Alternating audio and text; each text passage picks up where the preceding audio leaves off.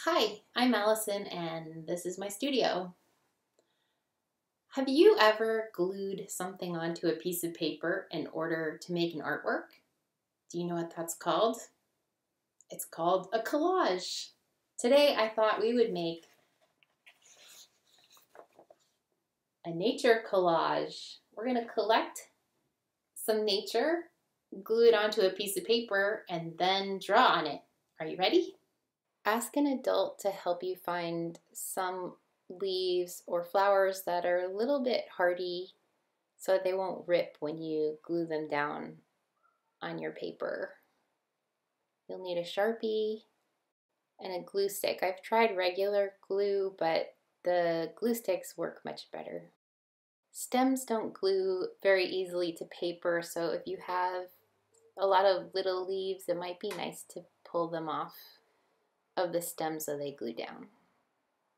Here I have a vanilla leaf and a few bamboo leaves that I'm going to glue down, and I think I'll make a dragon here. So I'm just planning it out a little bit and deciding, and then I'll flip my leaf over and get a scrap piece of paper and glue and just carefully go from the stem side outward. This will help the leaf to stay together so it doesn't break. And get your edges really well. And then you'll just glue the leaf down onto your paper, and you can start drawing right away like me, or if you want to plan it out a little more, you can continue to do that. I'm drawing the dragon head here. There's the mouth, and the body is going to stretch all the way around the page, and this is the tail. Just some triangles for teeth. I'm giving it a second eye. And some legs.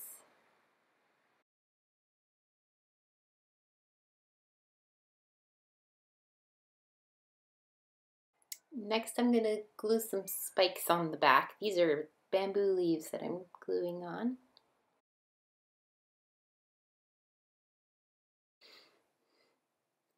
I think it needs some horns and some ears.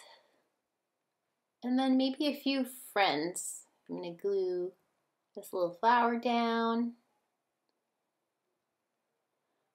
I separated the petals and they're going to turn into wings.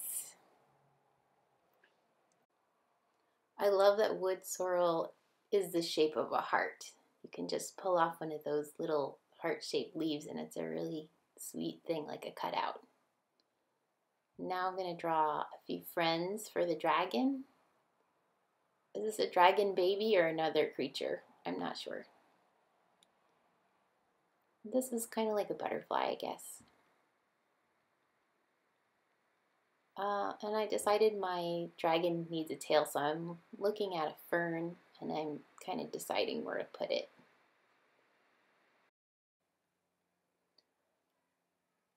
I'm just going to glue down the tail. And then I'll make one more little friend for my dragon. And you can make your nature collage however you want. It does not have to be a dragon. It can be any kind of characters. You could glue down all of your nature pieces and then just draw on it later and see what happens. You could try out different things. That's what I did here. I just glued down a few leaves and drew some characters over it. My son loves the Wings of Fire series, and this is a leaf wing dragon that he made. And that's it. I hope you had fun making nature collages. I can't wait to see yours. If you can share on social media, I would love to see it at Allison Draws on Instagram and Twitter. Bye!